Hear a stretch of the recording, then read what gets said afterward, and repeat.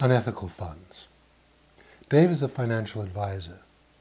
He's young and he's working for a large firm. He's also the victim of a motor vehicle accident. I've been treating him. He's almost better.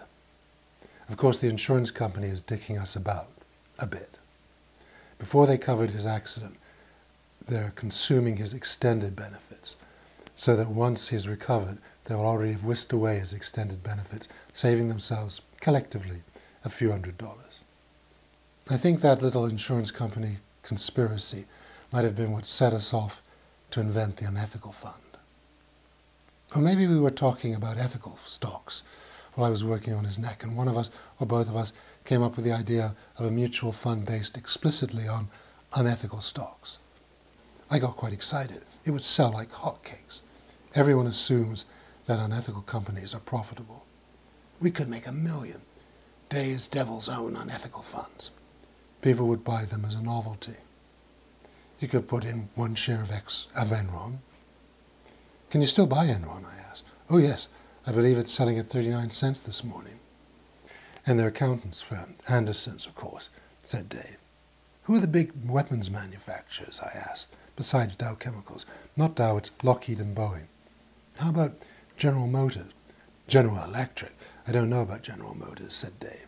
But certainly we can stick in Harley Davidson.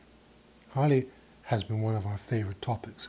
It's America's new mother's milk and apple pie. There's a 2-year waiting list to buy a bike. Why Harley, I asked. Because the Hells Angels ride them.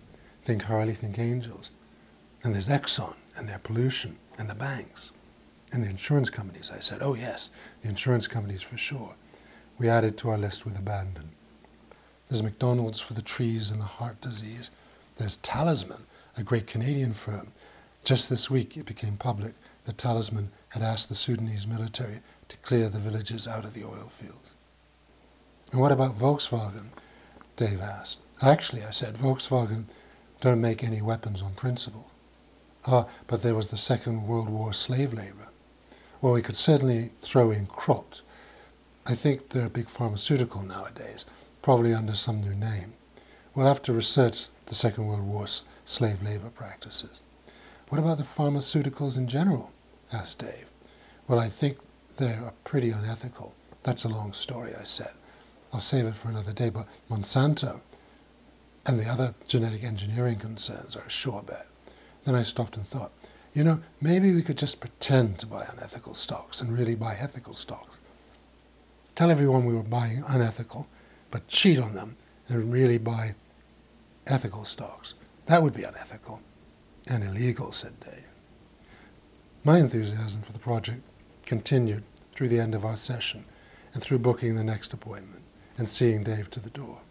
I was sure Dave's devil's own unethical stocks would be hot, would be viable. It could be a really big fad, make us rich. But I sensed for Dave this was not a serious proposition. He was just having fun. As he started down the stairs, I queried him, "You're not going to do this, are you? You know it would work. Everyone would buy some. Gifts for their friends. Just for a joke. We'd make a killing." Dave looked back. "I don't really have time," he said. "I'm too busy making money for my clients. And besides," he added, but then left me hanging. "And besides," I asked. "And besides, it would be unethical."